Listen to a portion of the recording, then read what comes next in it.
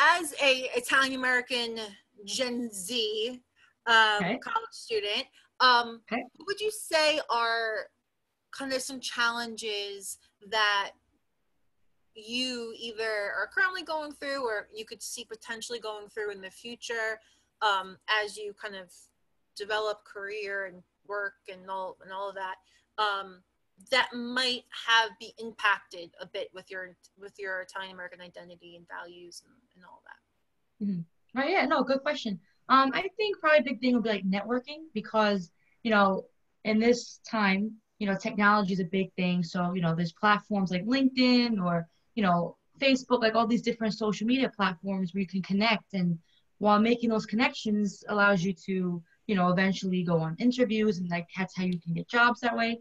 So I guess a way that my Italian American background would influence that, I guess, like I said earlier, no one in my family has ever really had to like use those platforms. Like they would network more by mouth and stuff. Like nowadays, you can easily do that online. And also, I guess it goes back to like that superstition, if I'm saying that right. Like, no one's gonna know your business, like that kind of like mentality. So it's almost like I was kind of instilled, like, don't tell no one nothing, like, like, as then they can use it against you. So it's kind of like, like, if I'm gonna go on these platforms, like, show them my whole resume of everything I've done. It's almost like, but it's gonna be hush hush, So it's kind of like it's different, like I mean, I don't know. I guess no. Like, can you agree with me? I guess like it's almost like like don't tell no one nothing. Like they can like use that against you. So it's kind of like they'll give them a look, the evil eye. So I guess like I've just it's so funny this relates because it kind of relates to like you know development, professional development because like now here I am, Totally.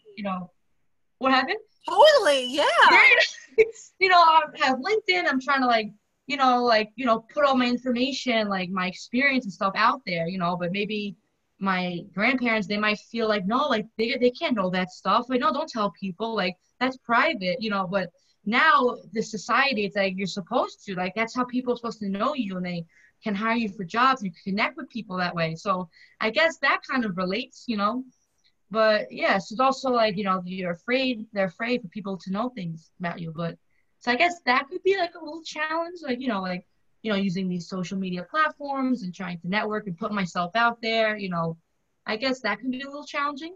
I'm sure a lot of other people, feel that way. And that's what's great about this organization, because this will allow us to discuss those fears and, what we're going through, because you're not alone. There's plenty of things that I fear and that I'm scared of, even applying to grad school. I'm going to be the first in my family to do that. I don't know how to do that. So I guess being able to connect with other people who feel that way, it's like, it's nice because you can, empower each other and help each other and we'll get through it. So that's why I love this organization. I think it's great. It's just Yeah. great. And Yeah. I absolutely love what you said about LinkedIn and networking because, I don't think I mentioned it before, like my background and all of that. Mhm. Go on my LinkedIn and check it out. But I just, but yeah, so, but the reason why I bring it up is that my background is being a career and brand strategist and teaching those things on the higher education level. And that's why I'm so passionate about this organization, being able to do that, not just with the people who kind of like pay tuition to work with me, but kind of widening that out, and like being able to offer those resources to different types of people. But it's so funny how you talked about like, because my whole thing is like I teach people about like personal branding and all that stuff, but like so much of that is basically how could you put as much of yourself out there as possible. Like how could you like document like everything that you're doing to get followers and like all that stuff. And I love the idea of like your grandmother being like, don't tell anybody nothing. So it's like hard sometimes. Like people are like, what? It's so weird. Like it's I strange. totally What do know. you I mean? Like, get it. I totally get it.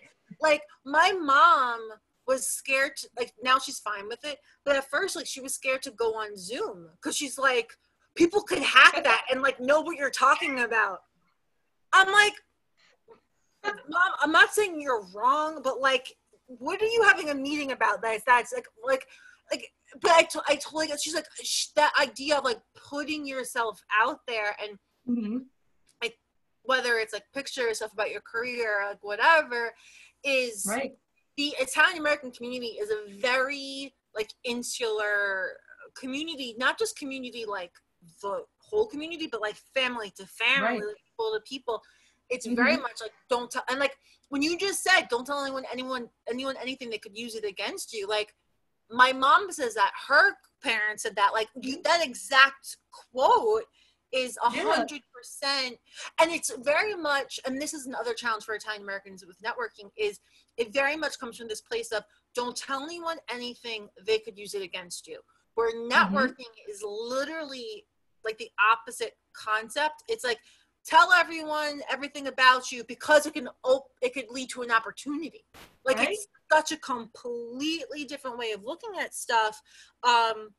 So, and not that Italian Americans from a traditional point of view haven't networked, like you said, like your father networked, but it was often through family or through very, very close people. And that's fine, but it limits you to whatever that is. Like if you're not, you're like, yeah, but I don't want to do things that those people know about. But yeah, so Italian Americans need to have their own LinkedIn. That needs to be their own, on a need to know basis. So funny.